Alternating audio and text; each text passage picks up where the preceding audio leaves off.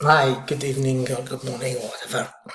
This is Uncle Sam here. I always try to do things in a way where it saves time and make things easier for me when I'm doing any development or software development.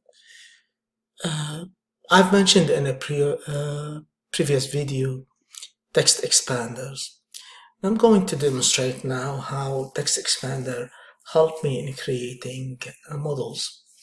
So with Live Arms, the application I'm developing at this moment, I create lots of models. So I'm going to show you one of the models, and I'm going to show also with the help of text expander how easy I can create a model, how easy and fast it's like magic.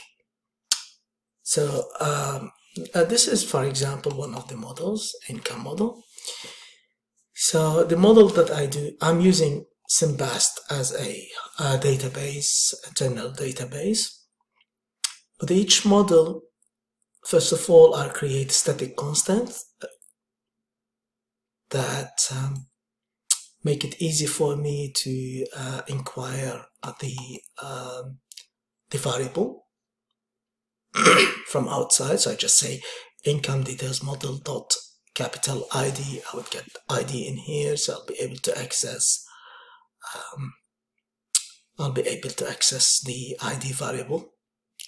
So I do have all of these variables. Each variable has, of course, a type, and then this is where I'm calling this model. I do have a from JSON, and I do have also to JSON. With each model, I create a to type, and that to type will tell me each one of these variables in the model or fields in the model, what's the type of that field. So if I want to create a widget that's type aware widget, I can say like what's the type of that field, and it'll give me the type of the field.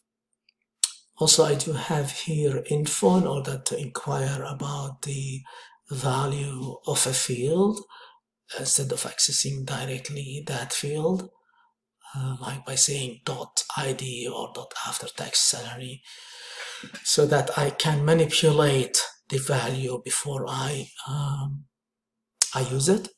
So for example here, if the runtime type of the response was a string, I give the response. If it was a timestamp, I give another one, which is I change it from a timestamp into datetime, because the saving into Symbast only can save as timestamp. Here where I call the runtime type of the field would give me this type of the field.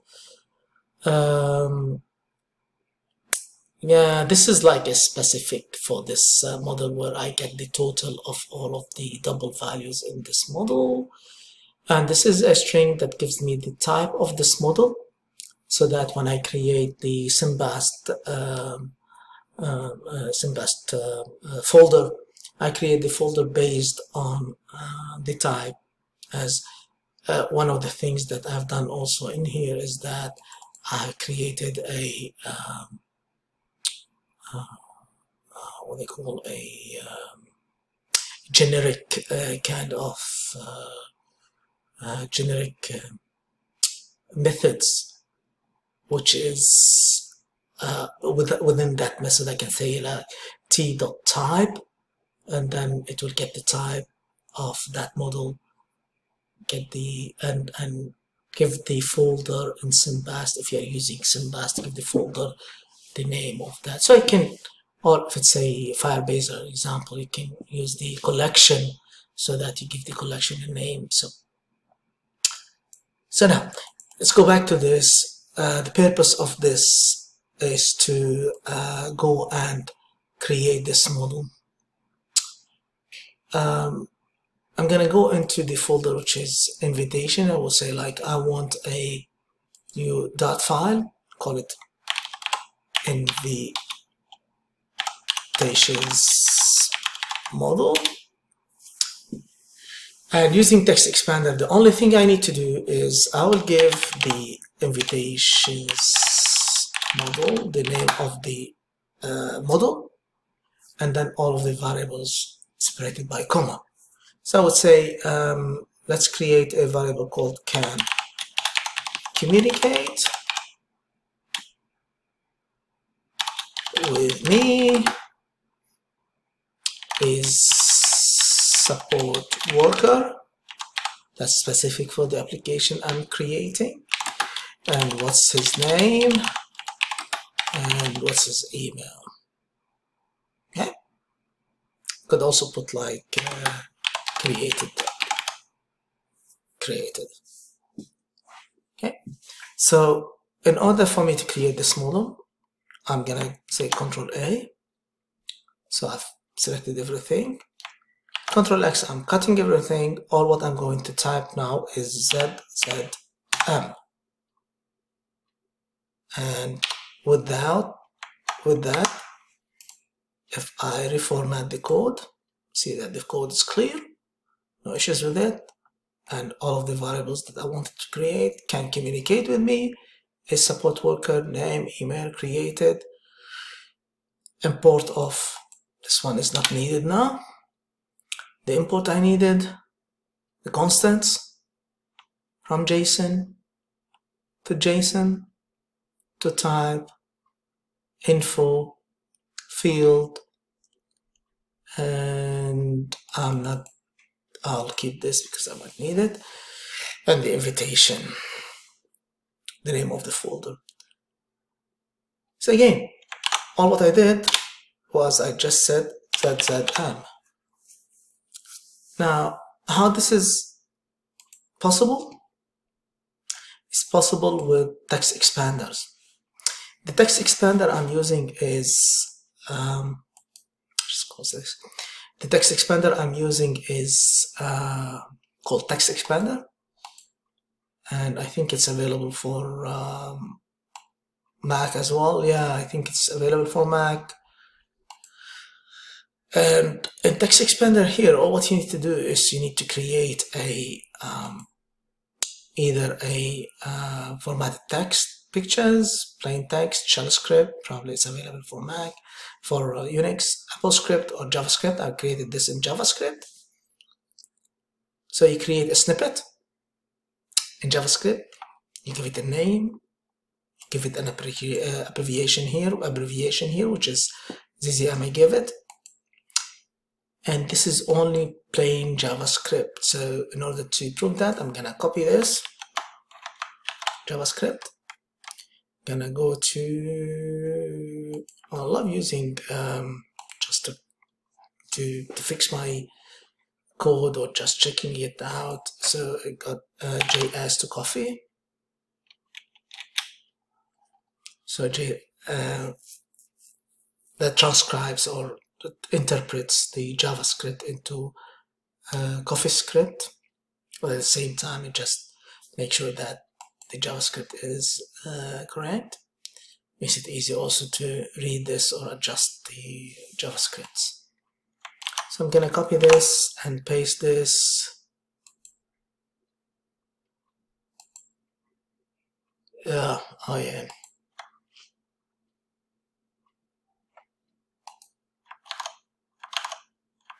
I just remembered that this one does not, CoffeeScript does not accept the templates of this. So probably TypeScript would do the job. So yeah, I did it in TypeScript probably.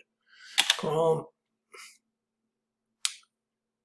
Sorry for that. So JavaScript. To TypeScript, yeah. So JavaScript to TypeScript. Converting JavaScript, no, that's the tutorial playground. And online, yeah, already in TypeScript. And I would say here, the language is JavaScript.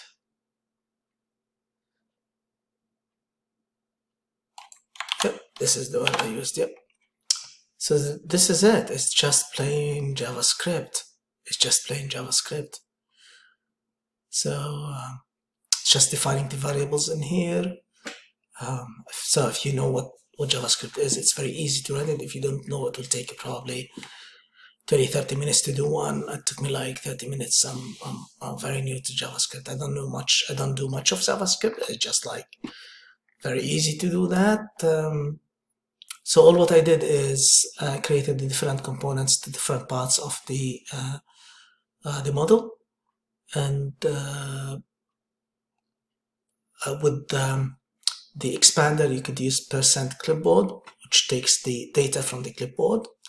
I took the data from the clipboard and then replaced all the spaces with nothing. So I removed all of the spaces, split it with the comma, and then the first one is my class name, so class, and then the first element of this array. And here also I do have a loop that starts with 1 to the array length and preparing everything that's repetitive within the script, and then flush the script to the screen, which is full, just typing the variable here. So it's very easy. I'm happy to share this code with you. Just have a look at it, and I hope you find it interesting and helpful, and enjoy coding. Thank you so much for watching.